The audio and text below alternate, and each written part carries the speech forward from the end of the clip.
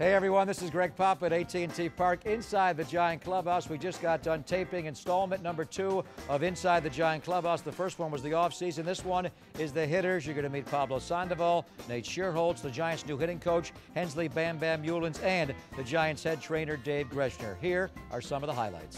What was that like, Dave, of Inside the Park? Because not many guys have done that in this ballpark's history. The first word that comes to mind is exhausting. I saw Flannery waving me home, and I think he was running faster from third to home than I was. It was exciting. I mean, I love playing the A's and the Dodgers. It just, you know, you have that much more energy because growing up as a fan, you know how much it means playing teams like that. What do you think of his new hairdo? You like this new hairstyle? You didn't wear that under the cap last year, did you? What's going on here, Pablo? No, I got a new look, you know. I just tried something different. He would look good in that. Yeah, he looks good. Take us to the World Series, I'll do it. You hear that play? Okay. Here we go. Did you try that this year in Venezuela in the Winter League? Were you trying to be more patient? Yeah, I hated 395.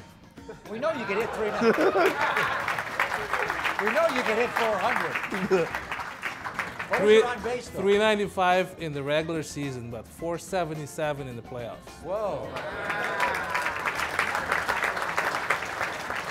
My name's Seth. I'm from Aptos. This question is for Pablo. I'm just curious, what is your approach at the plate when you step in the box?